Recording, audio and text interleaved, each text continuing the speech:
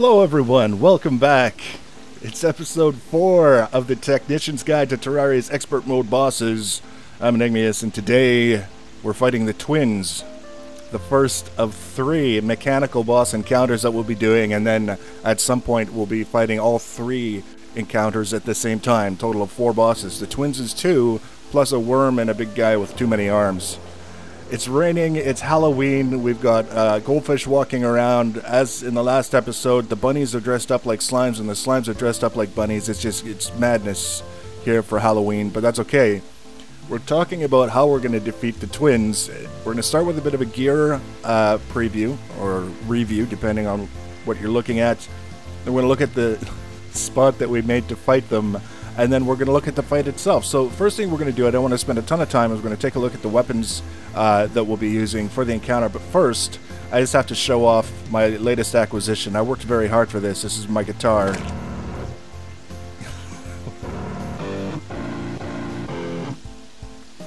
It's a hammer and an axe. It's the axe, and it works really well on goldfish. It's gotta be said. Alright, weapons. First thing we're going to be looking at, and this is very important to this encounter, it's of the 3 things we're going to be looking at weapons-wise, this is the most important. This is a portal gun. This is a very end-game item you get from the Moon Lord. His deal is he drops a portal gun every time you kill him, and I've sold a lot of these portal guns, believe me. It works just the way you would expect a portal gun to work if you're familiar with Portal, Portal 2, any game that's ever incorporated a portal gun as a nod to either of those games. You equip it as a weapon, you fire with the left mouse button, it makes a colored portal. You fire with the right mouse button, makes a portal of a different color, and then you go into one portal, you come out the other. You go into one, you come out the other, back and forth like this. You can see this is pretty much exactly how we're going to be set up in the arena. This allows us to move, obviously, side to side very quickly. You can put these portals on walls, you can put them on ceilings. As long as you've got a space wide enough to accept them, you can place them.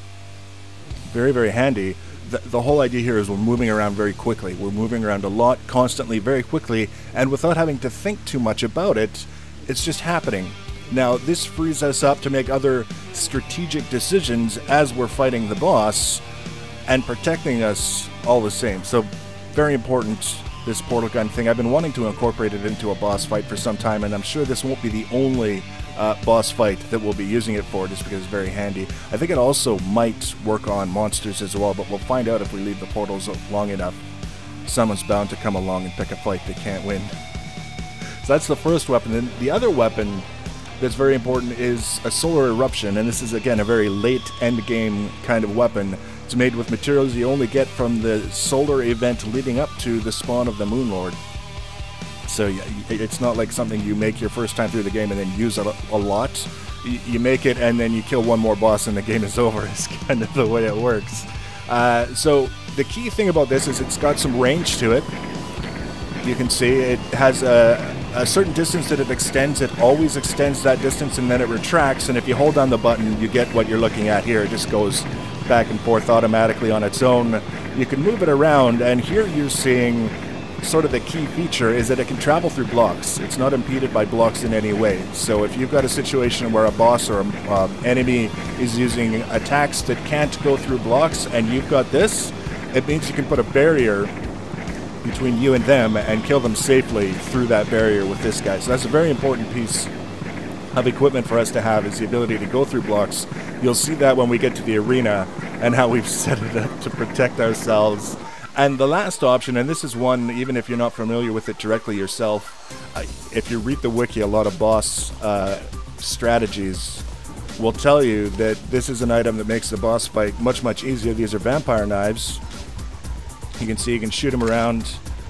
They work as well on goldfish in terms of killing as the axe, but they don't fling them nearly so far, so obviously not as good as the axe for killing goldfish.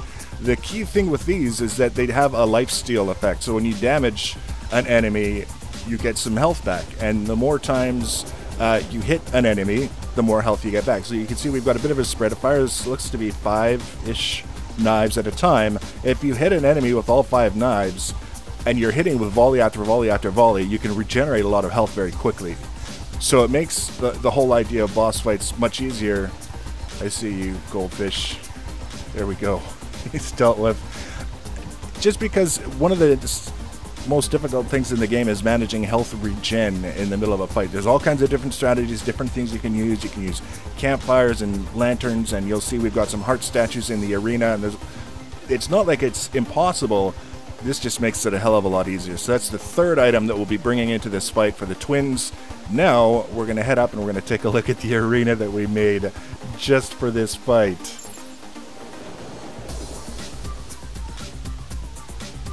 Alright, now I'll draw your attention to the mini-map in the top right corner so you can get the big picture of this arena that I made specifically to fight the twins. It wasn't something that came to me right away. It was like this evolution of ideas. First I wanted an oval arena, and then my idea for the oval arena didn't look like it was going to work out, so it kind of shifted to a different idea for the oval arena. And then I realized that we were fighting eyes and we were so close to an eye shape. What if we just kind of did a little bit of tweaking and turned it into a giant eye? And then we finished it off with the functional elements that should allow us a fairly straightforward victory. Not necessarily a fast one, but not a particularly complicated one. So let's kind of go around and take a look. The outside is all blocks that you can't pass through. You can't, I mean, you can't go that way. So we have to have an opening, and I chose to put the opening in the top, because for the most part it's the demon eyes that would get in here, and they would get in from the bottom, and I didn't want that to happen. So that there's no such thing as an impregnable structure when you've got an open spot. So we just did the best we can with what we've got. He just dies and rolls down the outside of the eye. So this iris here that you see is solid. It's you wouldn't necessarily know from looking at it the way it's lit up, but it is actually solid blocks. Now the twins can move through solid blocks, but they can't. The one that shoots can't shoot through solid blocks. One breathes fire and one shoots. The fire breather, he usually gets in close before he breathes anyways, but the shooting guy can't shoot through this, so it's a good way to cut down on the amount of incoming damage. These guys just, they don't get it. I don't want them in here. And then you've got over here, another kind of interesting thing worth noting is this corner is all solid as well. It's purely aesthetic. It doesn't serve a function other than kind of mimicking that spot in your eye where the tears accumulate while you're sleeping and they harden, and then you gotta scoop them out in the morning. That's kind of that thing there. Now the lighting on this and this is done by gem spark walls. You put them similar to how we've got the marble walls here, doing kind of the white dirty eye thing. The gem spark walls make things so that when they're solid they glow. If you have a solid construction like this, the light can't penetrate to the inside, so you end up with just like a big shadowed area, and it would have been even worse over here. So by using the gem spark walls, not only does it illuminate rather interestingly, but it also makes it so that you can see what's going on before it all just turns into a big blobby shadow. And then lastly, we've got the veins. I would have liked if they were red and glowing. I had to kind of make a decision, do I want red or do I want lit? And I chose lit because it just kind of has a better look to it. It still looks kind of bloodshot up here in the mini-map. It's kind of orange here in the actual arena itself, but it's not that bad. So we've got a couple of platforms that might just happen to be wide enough for a portal. One here and one here. And if we look at the wiring, we've got a 1 second timer wired to 2 heart statues here, 2 heart statues here, so that they spawn hearts, or in this case, because it's Halloween, they spawn candy apples, and we can use those basically as we're passing between the 2 different portals. On our way by, we might grab a couple of them from time to time, help us boost our health a little bit, or so I thought. It didn't really work out quite as well as I had hoped, because we were moving too fast and it wasn't slow enough to actually pull the candy apples in towards us. Regardless, this is the arena that I made specifically for the twins fight, and now we just have to do the fight itself.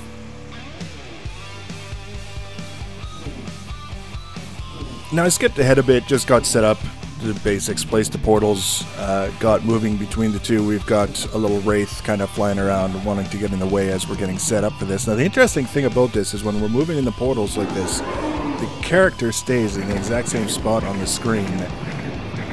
Makes it interesting for selecting things from your inventory and using them, for example, because it's as though you're standing still. Now you can see the twins, there's 2 eyes, and they're pretty happy to move back and forth They are tethered, but the tether extends pretty much as far as they want it to. I don't know necessarily what it's there for.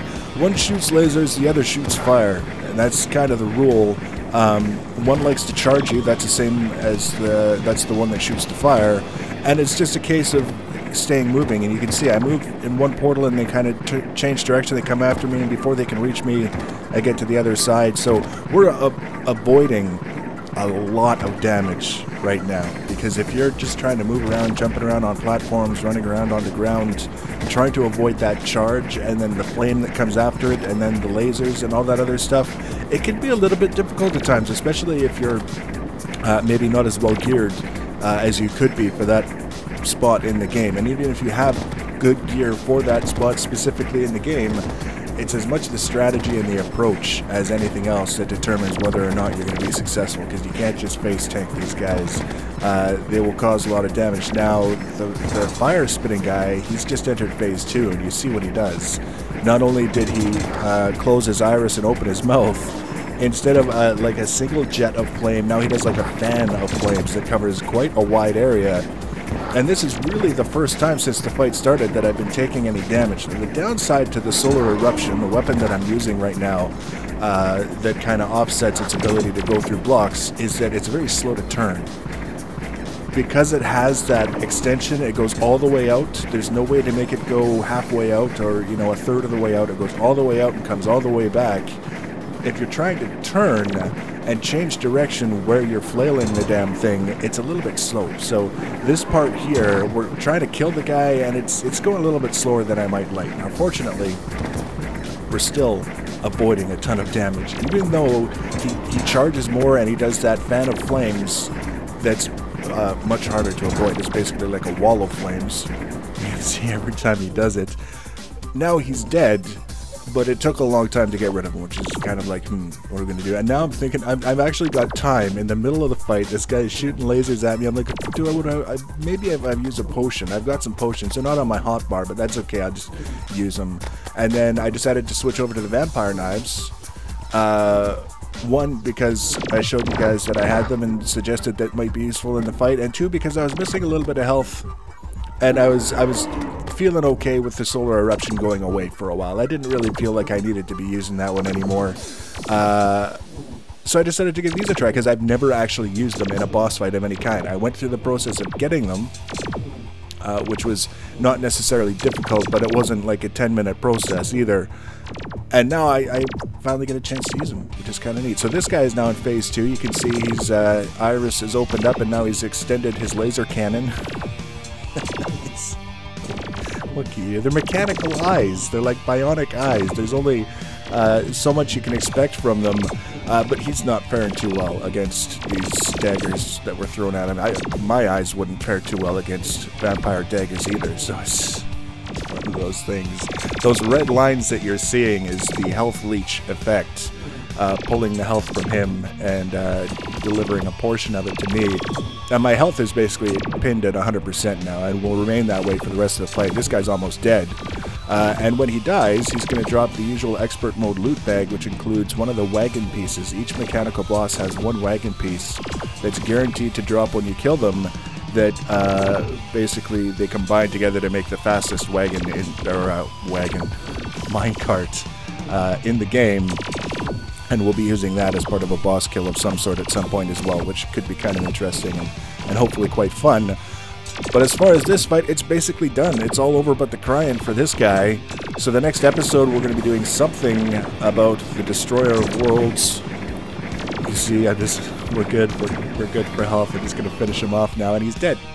He's dead. We got him. So we're going to grab the loot. We're going to get ready for our fight with the Destroyer of Worlds, and that'll be the next episode. So if you want to be notified when I add that one, subscribe to my channel or follow me on social media. Leave your comments and feedback. Thanks for watching, guys, and take care.